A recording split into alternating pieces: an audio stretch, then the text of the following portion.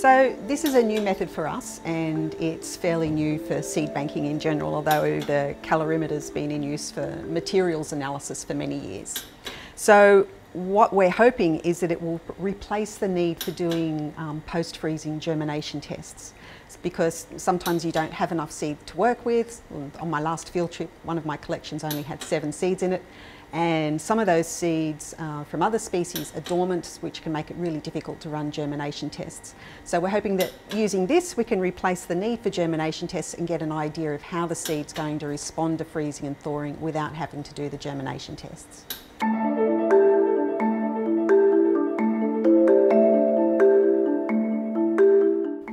So what we do first of all is we take a small sample of seeds and we seal them up in a little sample pan. So first thing I need to do is weigh the sample pan. And the samples we're using are very, very small, so we're weighing these on a microbalance, which is very delicate. And then we put in the seed sample. It's important here not to touch the seeds or the pan with your bare hands, because your hands contain oils that can affect the reaction that you see when you put it in the scanning calorimeter. So we're just going to take that over to the pan sealer now so that we can seal the sample into the pan. Okay, so this is the pan sealer, and what we want to do now is just seal these seeds into the sample pan. Fingers crossed.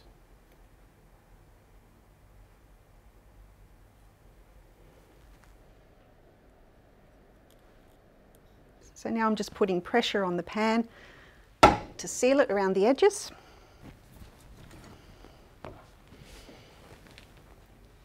Okay, so now that we've sealed the seeds into the pan, we're just going to go back to the microbalance so that we can weigh the sample and the pan.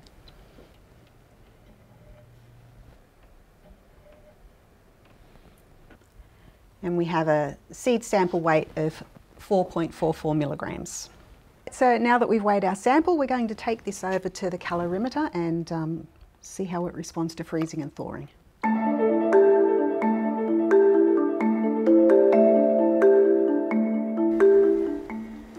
Okay, now that we have our sample ready, we want to put it into the differential scanning calorimeter, which is this piece of equipment here. And what this will do is lower the seed temperature down to minus 160 degrees Celsius, and then raise it back up again to 50 degrees Celsius. And that's going to give us an idea of what happens to the seed when it freezes and thaws, and that's going to show up in the printout that will be on this screen. So the first thing we need to do is open the sample cover. On the left side we have a sample reference pan that doesn't have anything in it, and on the right side we're going to put in our seed sample.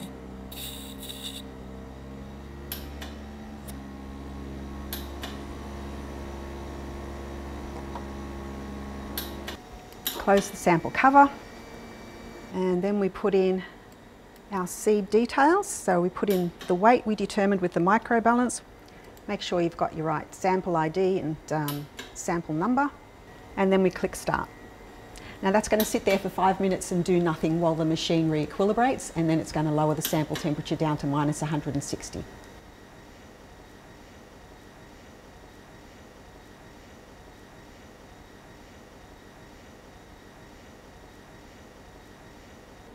Okay, so this is an example of the output for Macadamia jansenii, which is a threatened species. So you can see this is the cooling curve for the macadamia response, and you can see first of all that we're getting a freezing response here at around about minus 18 degrees Celsius, which is around the temperature that we normally put our seeds into storage. And then this curve here shows what's happening as the seeds are thawing. And this major blip here is an indication that there's going to be a problem, and you can see that the seeds are starting to thaw around about the temperature that we store them at. So while we think we might put seeds into storage at minus 20 degrees, what we're actually doing is putting them into a state where they're going to be constantly freezing and thawing, and that's going to shorten the lifespan of the seed. So that means that storing whole macadamia seeds at minus 20 degrees isn't an option for us. Potentially cryopreservation will be an option, but for these seeds, because they're quite big and chunky, what we might need to do is extract the embryonic axis from the seed and cryopreserve that instead. So this process can save us a lot of time, first of all, in running germination tests, and it also gets around the problems of not having enough seeds or having seeds that are really difficult to germinate. So we can find out whether we're likely to be able to store these seeds and retrieve them from storage, retrieve them as a viable seed without having to go through those lengthy processes. At the moment it's only available in a few seed banks, but there are universities that do have this sort of equipment, so it is available for research, and it's potentially something that we can use to help preserve threatened species. If somebody wants to bring us samples, we can check to see whether those samples are likely to be storable.